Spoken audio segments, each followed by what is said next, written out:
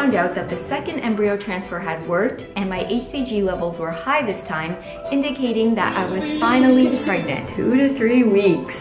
The HCG levels were so high that the doctor thought it might be twins. Which ones were one? Unlikely to become twins, but there is still a chance because it's 325.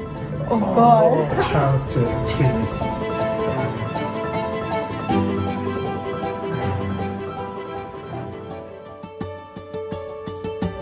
Today is the day of our first scan. I think it's working. I'm feeling quite tired. And my boobs are quite sore, but other than that, I don't really have any other symptoms. I don't think I have the pregnancy glow that people talk about because I'm breaking out like crazy on my chin again. So I want to know where that is. A little bit bloated, quite tired. I nap a lot. I was never a napper, but now I nap every single day. 2 babies, 1 boy, 1 girl. Oh, Tomlin's twins. I don't know how I feel about that. I think I prefer one at a time. I'm scared. We're gonna find out how many there are as well today. Still doesn't feel real to you yet, eh? You still don't fully believe it. Today is the day to find out the truth. How do you feel? Excited, nervous, hope everything's good. And I'm not sure how many there are. It's funny how we went from like 3 years of not being able to conceive to maybe having more than one. All or nothing. From 0 to 100. crazy.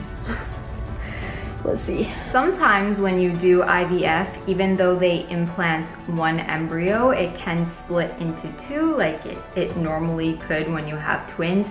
Or if you try naturally that month, you could also have 2 because the doctor wouldn't know when they put in the embryo if one was already there at that time. How do you feel? Tired. Yeah, this is the first symptom. Good. This is your uterus. Yeah?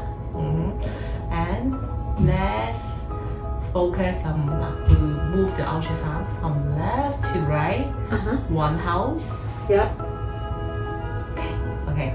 Right to left. One house. Yeah. Okay. Up to bottom. One house. One house. It's a gestation is that. It's a house of babies. So this is one baby. So let us see clear. Oh my god. Is it heartbeat? Yeah. Okay. Now keep still for a while.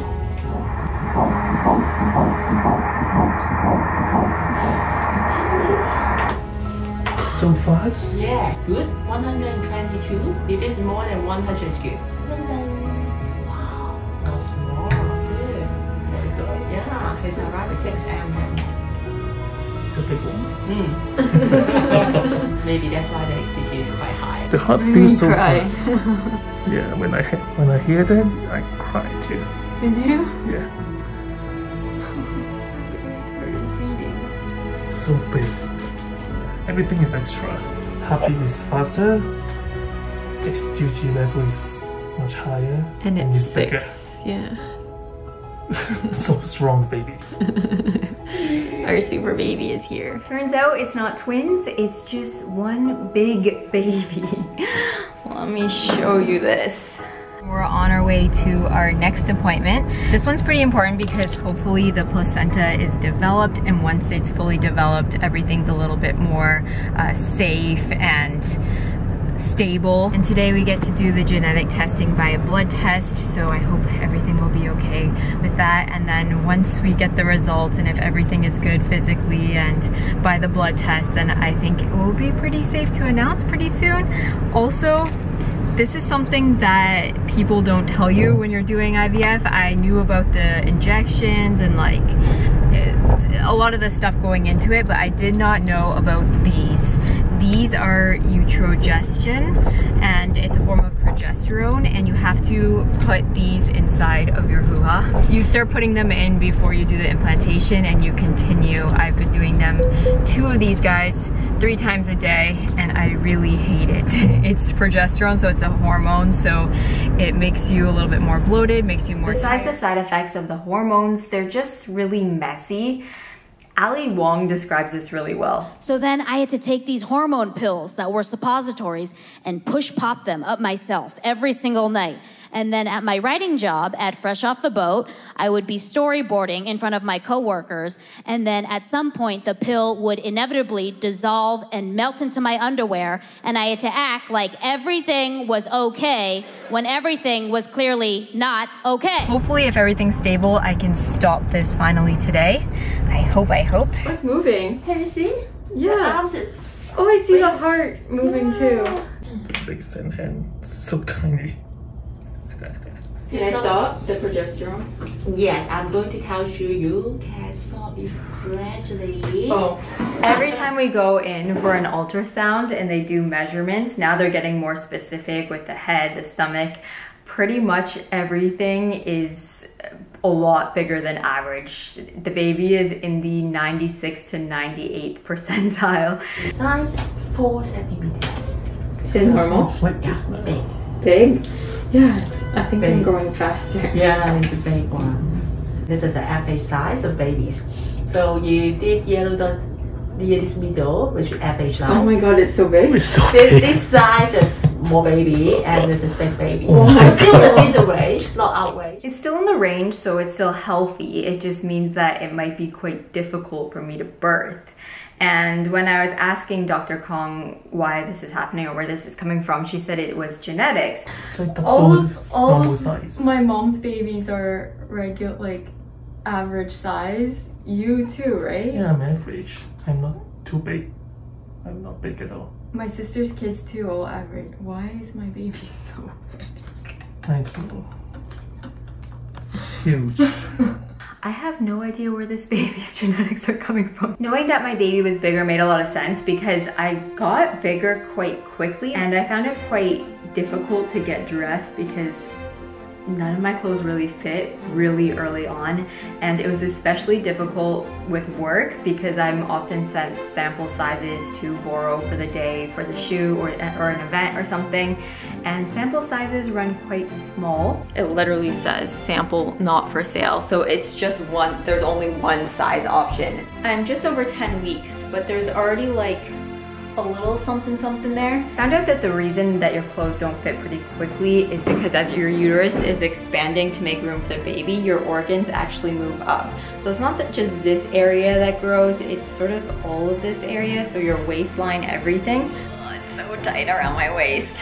What I'm gonna do is I'm gonna unbutton this on the way there, and then I'm gonna get to the event, do my 10-15 minutes, whatever it takes, take my photos, and then jump back into the car and undo it. That's the plan. Okay, in there. I have this little bag to cover. I chose this outfit on purpose.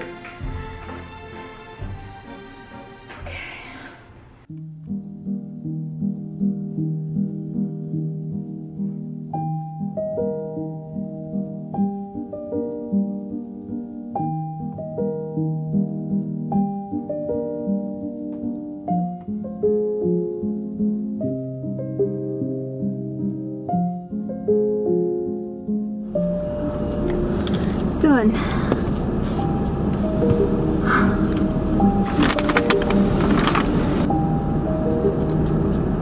They didn't announce yet, so I couldn't tell the brands, but it got harder the further I got along. I think from the front, I look not so pregnant, but from the side, I am very pregnant. And I'm feeling very pregnant because my brain literally doesn't work. Baby brain is a thing. I brought a giant changing tent instead of the reflector. No, you have to carry around a tent all day. They sent me this outfit, which is a little bit tight, but where you get to the real situation is the shoes. These are so cool, but they're size 40. I'm a size 37, and they're very high. So basically what I'm gonna do is put them in position, and I'm just gonna have to stay cemented and like move like that. Please be careful. Yeah, be really careful. So yeah, I guess we're gonna do this. I'm in stilts. Feel very small. Okay.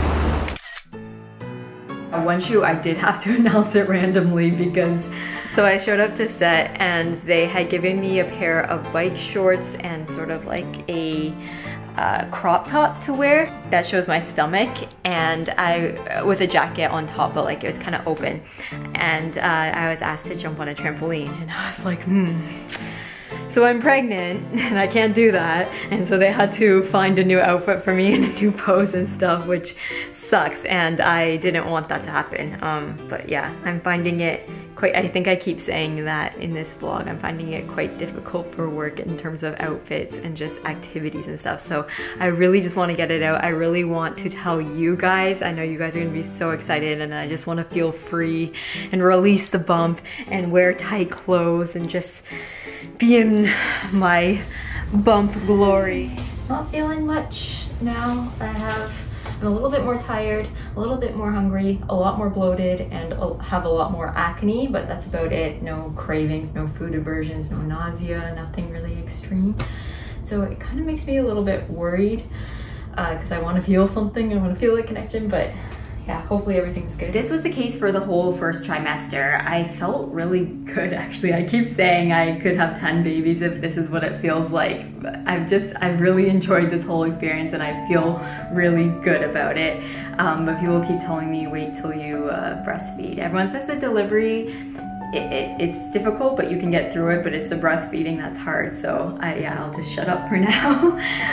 But I just felt a little bit more tired and a little bit more hungry, but other than that, no morning sickness, no nausea, which was great because I could keep working. My skin also got a lot worse. Every day I have at least 3 new pimples. My skin is getting worse and worse. I thought it would get better by second trimester. I'm entering that now and it's just getting worse. And usually I just have it here, but now it's starting to spread everywhere and it's painful. Just as I had finally figured out something that worked for me and my skin became clear for the first time in like, I think it was 6 years, I got pregnant and I haven't had a clear skin day since I got pregnant. But that is okay. I will take acne for a baby any day. I haven't had any food cravings or aversions so far, but I will say I really enjoy eating fresh, crunchy foods like cucumbers and pickles, and I tend to choose foods that are more sour or a little bit spicy in taste. So I really love Korean and Thai and Indian food, just food full of flavor. And then also salads, like the fresh crispy thing again.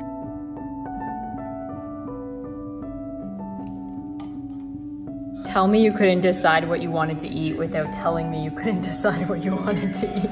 I'm pretty sure this is a full-on pregnancy plate.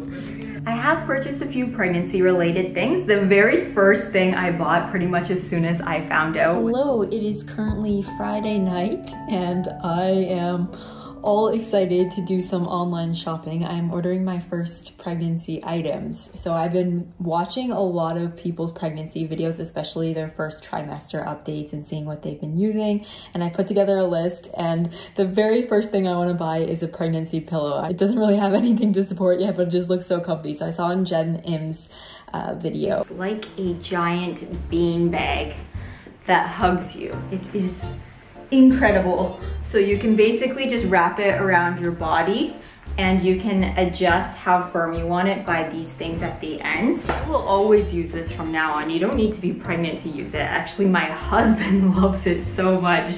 Speaking of that, I am thoroughly enjoying this pregnancy, but I feel like he might be enjoying it more. What's this? Babe. So comfy. You want one? Yep. I want one too. From the pillow to the late night indulgences. Dinner number 2. What are you having? French toast. I am also a bath lover, so one of the first things I bought was this guy. It's a bath thermometer, so you just plop it in the tub and it floats around and it tells you the temperature the whole time. I didn't know this before, but you're not supposed to take hot baths when you're pregnant because it's not good for the baby. So this keeps everything in check, and then it will be great when we do have the baby. I can check the bath water too, and it's so cute. It's a little stingray. Skincare wise, honestly, I didn't have to change too much. Because my skin is sensitive and acne prone, I had created a skincare routine that didn't have any fragrance except for the acne stuff. So I had to cut out that, which is a bit difficult because my acne is worse than ever, but I can't really put on those creams. Anyways, what I did start doing was putting on body cream every day pretty much, just preemptively to get ready for my skin to stretch. And the cream I use for that is the CeraVe moisturizing cream. I used this before I got pregnant. I just find it really hydrates my skin and it doesn't feel greasy, and it lasts really long and makes my skin just feel really bouncy. So I feel like I'm making it very elastic to get it ready. That, and I also just use bio oil from my chest down to my knees. It's a good affordable product just from the drugstore, and I think it works well. I don't mind the smell. A lot of oils, I just couldn't stand the smell. And it's supposed to improve the appearance of stretch marks, which are kind of unavoidable. They're due to genetics. I think I will get some. I already have a lot on my inner thighs and like the sides of my hips, but whatever, just doing what I can. It makes me feel good too. It's like a nice nighttime routine. One of the questions I often get is, do you think Rosie can tell if you're pregnant? Can you? Can you tell? I think she can, actually. She always needs to be around me. She's super protective and she always lays on my stomach. It's really cute. This is her favorite spot. There's a whole bed available. She loves laying on my belly. He's so cute.